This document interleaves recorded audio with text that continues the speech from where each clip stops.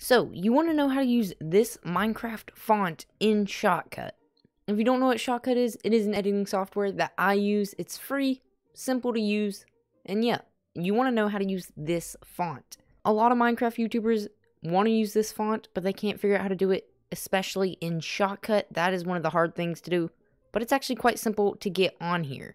So what you want to do is go to this website, link in the description, www.fontspace.com, and look up Minecraft fonts. There are a lot to choose from, but what you want is the Minecraft font regular.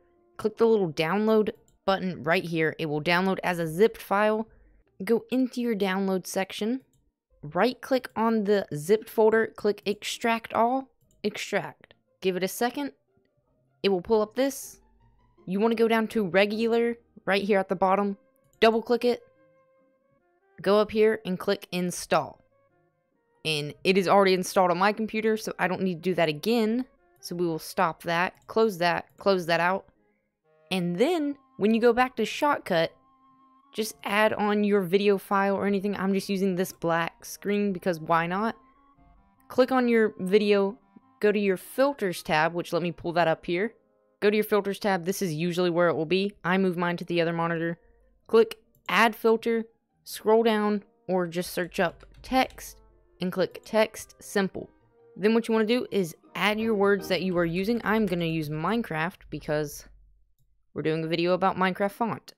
Now, you want to go to where it says Ferdinand, which is the default font for Shotcut. You want to click on that, search, just click M, and it will take you to all the fonts with M. Scroll down a little bit until you see Minecraft. Once you see Minecraft, click on that, click OK, and you have the Minecraft font. Just like that, you can move it around a little bit, do whatever you want with it. You can even add a little color to it, which is probably what I'm going to do when I use it. I usually keep mine on white and then have the outline be purple. And then I set my thickness of the outline to 30. And then depending on who's talking in my video, I change the color depending on that. For me, I leave it as purple because my channel color is purple. So it turns out really nice actually. And you just get this little Minecraft text that you can use. You can even have it bobble in, which I can actually do real quick. So yeah, you can have the text kind of bubble in like this. Most of the people on the Dream SMP use the bubble in effect, which I can show you how to do. If you want to see that, make sure to comment in the comment section below.